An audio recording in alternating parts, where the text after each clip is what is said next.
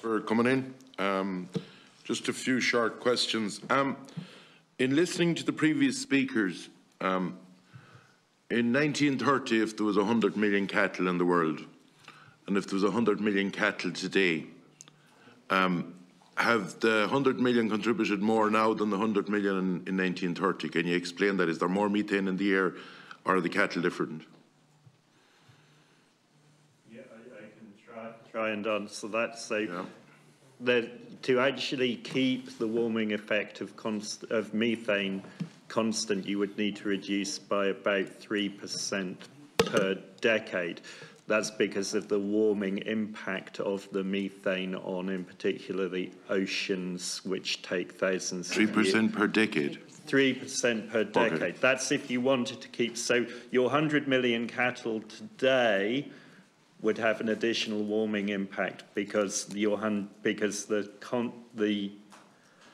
effect of the methane being constant is actually a slight increase, and that's because of feedbacks within the climate system. Perhaps Yuri can come in with more on that, but that's my understanding from the literature is you'd have to reduce by 3%. The previous speaker, when I asked the question, that if the world decided to reduce by 20% all the methane out of the cattle, the previous speaker stated that it wouldn't bring the world temperatures down only by hundredths of 1%. Do ye agree with that? So again, the warming impact as assessed by IPCC and as both Yuri and myself said is 0.5 degree of the emissions. And the methane is a flow. So if we reduce the methane burden by 20%, so if we reduce 20% methane across the board, and actually the easier parts of methane are waste landfill and fossil fuels, and we should be chasing those like polio. But if we cut 20% across the board, after a period of time, about 20% of that 0.5 degree would have gone. What length is that time, roughly? Sorry for interrupting you.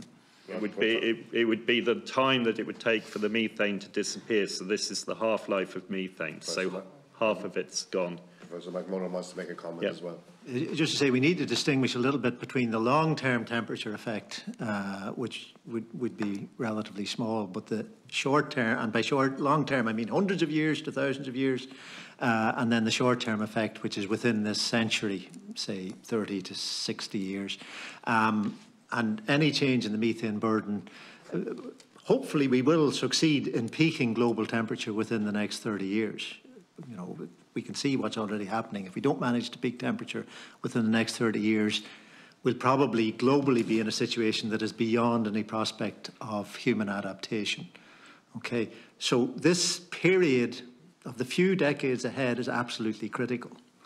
And so that warming impact from methane, that contribution from methane to maintaining global temperature over these next, 3 to 6 decades is absolutely critical. And really any reduction in methane flow now will manifest itself exactly in that timescale. So in order to limit that peak of temperature and keep it at some level that we have some prospect of surviving, of managing or adapting to, then managing down the methane burden is absolutely critical. And all the models run by the IPCC that meet the 1.5 goal rely on methane emissions from all sources, fossil, ruminant agriculture, landfill, rice paddies, all of those sources. Unless they reduce substantially in the coming decades, we will not limit the peak of temperature to 1.5 but what I'm asking one simple question, you don't agree with the professors that was here before that stated that if you reduced the methane by 20% worldwide, it would only amount to hundredths, was the word, of 1 degree. Are you saying that's incorrect? Yes. It would be, and Yuri can probably come in here better, because the warming is 0.5 degree. On the time scale that would work itself through, which wouldn't be immediate, it would be 20% of the warming. So it would be 0.1 of a degree. 0.1 of 1 degree. But it depends upon your time frame. In the immediate term, it would not be because it takes time for the methane to oxidize. So it depends entirely upon your timescale.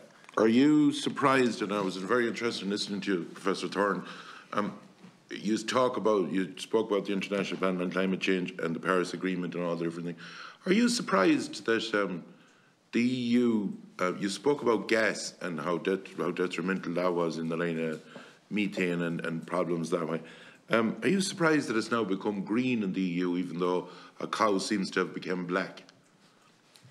I think that there are very significant questions that we still need to work through. Indeed, in that regard, gas has been seen as a bridge fuel, but we're looking at the geopolitical situation, the unprovoked aggression of Russia in Ukraine. We would be wise to try and get our energy from renewable sources entirely as quickly as possible. Okay, thanks, Chair. That's all I have to